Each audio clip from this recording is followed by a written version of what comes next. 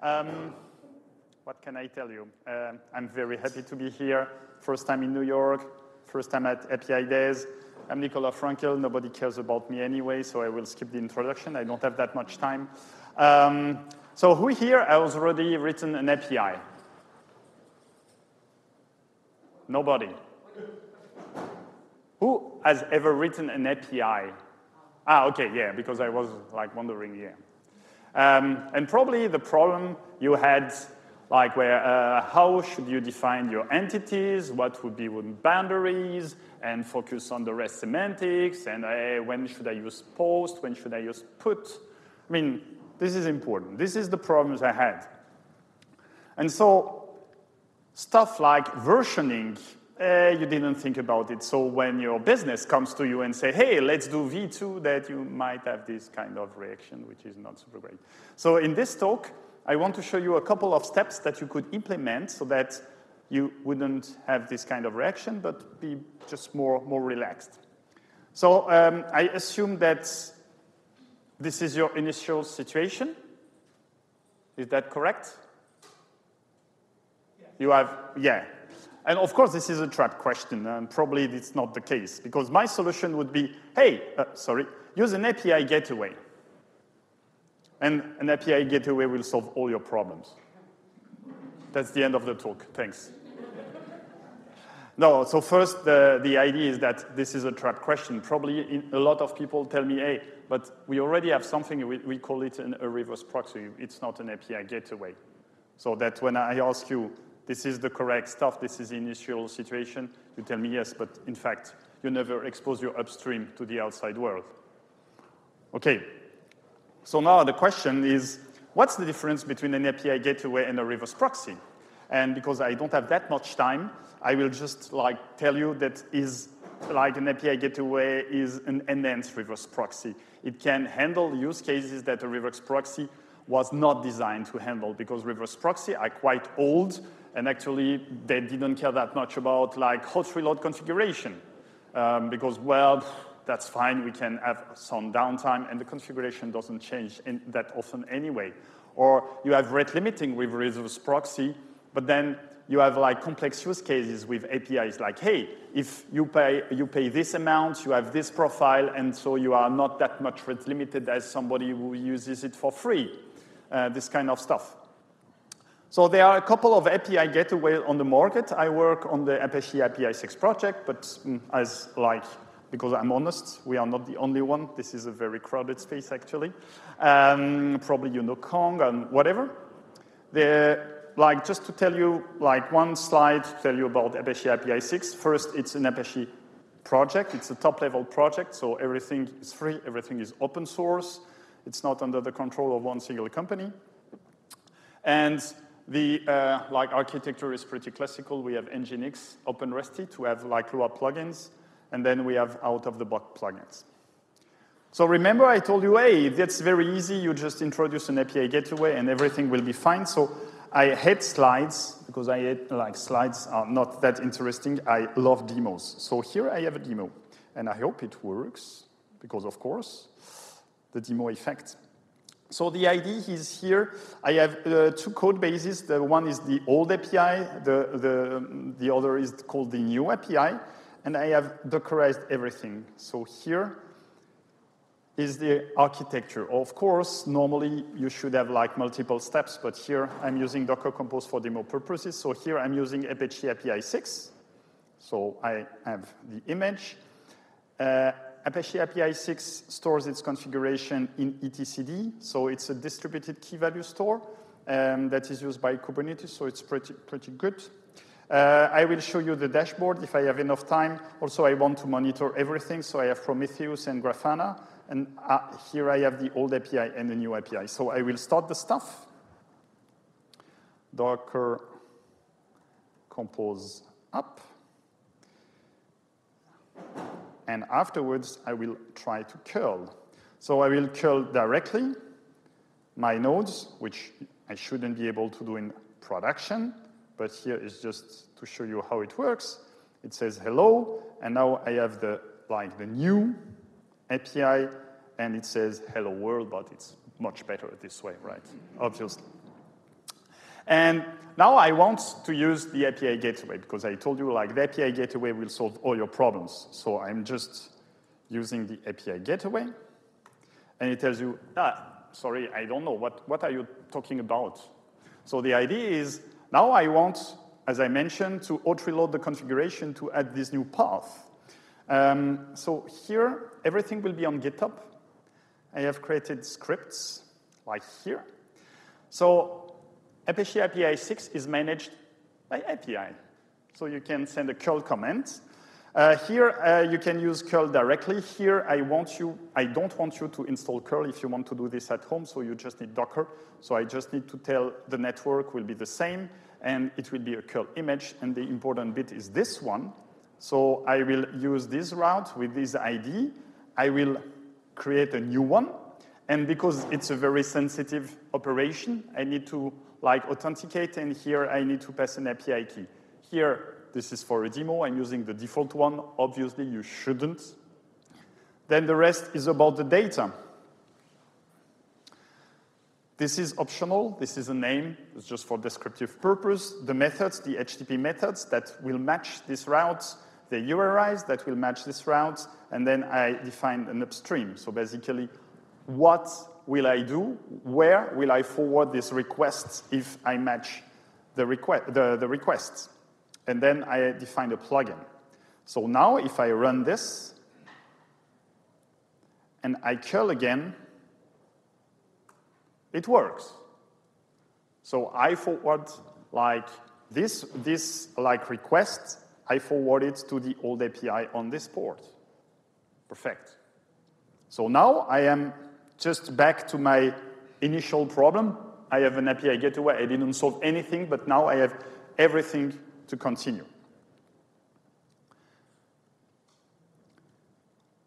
My problem is I didn't design my API to be versioned. So people are using the unversioned one, and then when I want to introduce a V2, I'm unable to do anything. So the first thing to do is we should introduce something. There are multiple ways to version an API. The one that we'll be using here will be on the path, because it's the most visual one. But you can use query parameters, you can use headers, you can use whatever you want. Path is the easiest one to demo. So here, I will just do that. And again, I have an API call to do that. What I did before is I created the route in one go. And this is actually not super great. What I want to do is to be able to reuse the upstream, for example, in multiple routes. So here, to create my version route, I will first define this abstraction, like this upstream. So again, this is another endpoint called upstreams, and I will create a new one. The rest is the same. I define the API key, and I just copy-paste the stuff that is relevant to the upstream. Perfect. Now what I can try to do also is I can check the APISIX dashboard.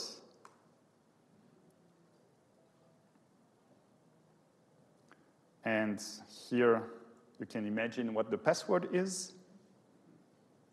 Not very secure, but again, this is for a demo. You should always do it. And here you have the route that I've previously created.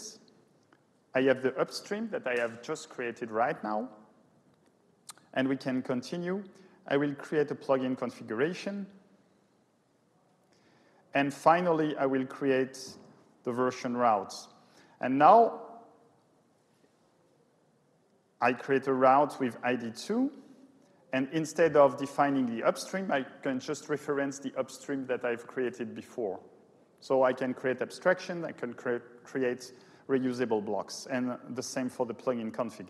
There is one additional bit of information, though, is since I will be using v1, if I forward v1 something to the upstream, it will fail, because the upstream doesn't know about /v1 something.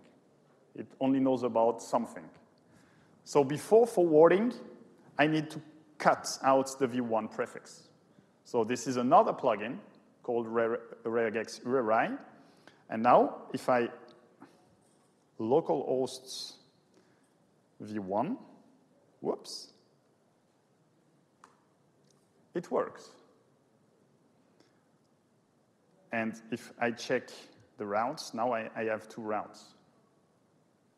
So you can also do like administration through the dashboard. I'm a developer. I don't like that much, but it's possible. You can also change the JSON directly. So here, let's say directly routes. And it changes the configuration in the etcd directly. So whether you are a developer or more business user, then you can use whatever tools rock your boat. Okay, that's good. But now we have 2 routes. So we have 2 parallel routes, one that is version and one that is not version. And there is a lot of echo all of a sudden. The problem is if we stay like this, developers are lazy. I am a developer. I know what I'm talking about. And people will use the inversion route because they are used to it. So we want to stop that. So we can use HTTP for that. And our friend HTTP tells us, hey, that's really good. We can use the 301s. And hey, like, stop using it. It's really bad. We should redirect you to the like version route. How do we do this? Well, again, we have a URL like a call. So we can like change the first route. We will patch it. And we add an additional plugin. So in that case, we'll use the redirect plugin that tells, hey, if you are using this route, we return the code 301, and we tell people you should use this like v1 something. So let's run it. Trying to be as fast as possible because I don't have that much time. If you have questions, please feel free to ask. You're not showing the demo anymore? That's a very good question. Indeed, it's not a question. It's a statement. It's a fact. And I appreciate your feedback.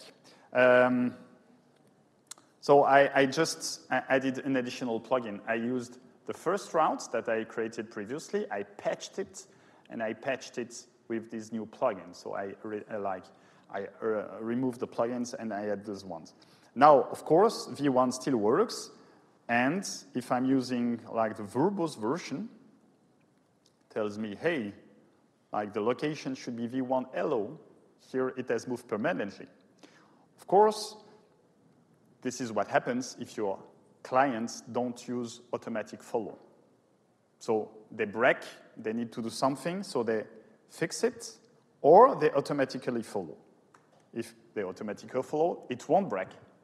But then they will have 2 calls. The first one, on version, then they will get the response telling them, hey, you should ask for like the version 1, and they will have another call. So if you are having clients, if you are developing clients, you should monitor. Because even if it doesn't break, it means that you will run twice as many requests. So that's a lesson. Even if you are not an API provider, if you are just an API consumer, you should monitor everything. Oops. And, well, it's good. So now we have one single route, version 1, and it's great. But we have this issue that we had to rely to this 301, which is not super great, because we don't know our users. Because we were so happy developing and deploying our first version of the API that actually we made it free. Everybody could access it. But now it's so free that we have lots of people accessing it we don't know about. And we want them to register. Who here wants to register? Nobody wants to register. Like, I don't like to give out my email to marketing people who will send me a lot of crap. But who here likes swag? T-shirts, stickers? Who? Yeah, everybody. So let's make a deal. You want free stuff? I want your email. I think we can go somewhere. So here, in that case, we will give them, like, unlimited calls. So if you don't register, we will, like, limit you. If you register, you have no limits. Easy. So in that case, unfortunately, I need to remember that I need to remove PowerPoint. Thanks again. There is nothing like out of the box to have that. So I created a plugin in Lua. I'm not a Lua developer, and I don't have time to show the code, but it's on GitHub. And actually, what I'm doing here is, if there is more than one call over a period of 60 seconds, then I will say, if you are not registered, I will say, hey, like, I will return this HTTP code, and more importantly, I will ask the people to register. Don't try to register, it's just a dummy address, just for fun. So now I can do the same. I will call v1.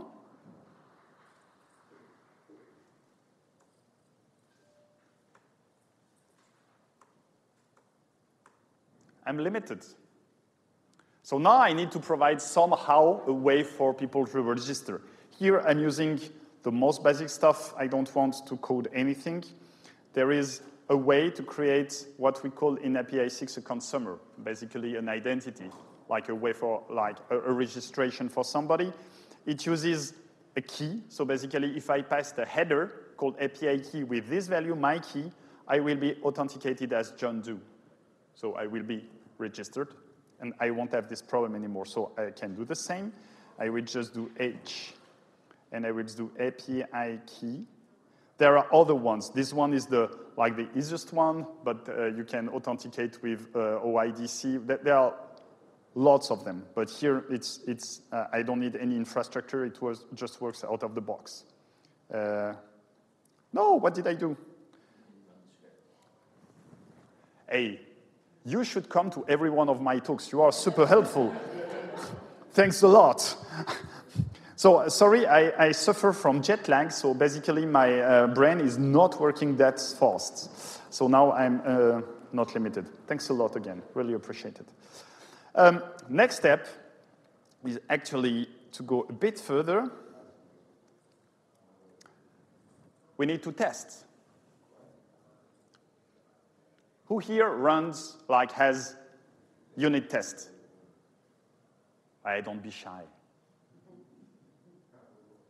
Half a hand, 3, 4 hands, okay? 5, 6. Integration tests? Great, more. Who runs tests in production? Come on, everybody does. It's not possible, because you can have the best unit tests and the best integration tests. At some point, you still need to work in production, so you need to do that in production. So you will test in production anyway, but you can be smart about it. And one of the ideas behind an API gateway is you can mirror the traffic. So you will set up your 2 upstreams, your V1 and your V2, and you send the production workload, both to V1 and to V2. You discard the V2 response, but at least if there are bugs that are produced by the production workload, you will notice them, provided, of course, you monitor it. And then, once that has been proven, you can do canary releases. And I have 5 minutes, so it's going to be fast. So you have canary releases. And then, depending on what you want to do, like, hey, I want to release to 5% of my clients, or I want to release to this geographical area, or I want to release only to people with this header, or whatever. So I won't demo the mirror proxy because I don't have time. I will directly go to split traffic. So here, there is also a plugin for that, and I've configured it to be 50-50. So half of the workload will go to the old API and half to the new API. So I run it. Thanks. Hey. Sorry, I arrived from Europe just yesterday, and it's not great. So now half of my requests will hit the new version. This is for demo purpose. You shouldn't start with 50, of course, but here it works pretty nicely. So now, once you have made sure that with canary release everything is fine, that's good. We can create the route version 2, like you deploy it for real, and it works all the time. Great, perfect. And now, as a product manager, you have two routes in parallel, the V1 and the V2, and probably you will have the V3, V4. And, well, as a product manager, it's not great, because that means that you need to divide all your resources between all the resources, all the endpoints. So maintenance is going to be like very not cost-effective for the older version. So you need a way to retire your routes. And for that, there is no HTTP stuff, but there is an IETF draft. So basically, it relies on some headers. There is a deprecation header. It can be a Boolean or a date. And you have this like a link header that points to the resource that people should use. And potentially, there is a sunset header. So deprecation is, hey, it will be removed. It will be deprecated at this date. And sunset is, there is nothing here at this date. So let's do it. Here it's very easy because basically it relies only on headers. And there is, again, a plugin for that. Here I'm using the Boolean because, again, I'm super lazy. And I'm reusing... thanks. Come to me afterwards. I have Swiss chocolate for you. So here I have a Boolean because I'm lazy. I don't want to have a date. And I'm reusing some of the Nginx variables, so I don't need to like hard code everything. And I run it. And normally at this point, if I'm using the V1, and I'm verbose, you can see that here it's deprecated true, and I should use this one. 2 minutes. It's going to fit. So now let's step. Enjoy. I believe that at this point, if you implemented all the steps that I've shown you that for, when the business comes for V3, you will be prepared. So either you will know how to do it, or you will already have implemented the steps. So thanks for your attention. You can read my blog. You can follow me on Twitter. As I mentioned, you can check the GitHub repository. Everything is on GitHub. So use it, abuse it. It's made for that. If you find bugs, improvements, whatever, have like GitHub issues. And if I got you interested in APISIX, well, you are free to check our project. It's on Apache. Everybody is welcome to contribute, become a user, become a contributor, ask questions. And now I have like 1 minute for questions. I couldn't be faster than that. Thanks. Sorry? The GitHub repo is... What? You're on. Thanks. The GitHub repo is here. It's a bit.ly, so I can see how many people were interested in their code. Hi, Nicolas. Quick question. How much API6 is ready for the production adaptation?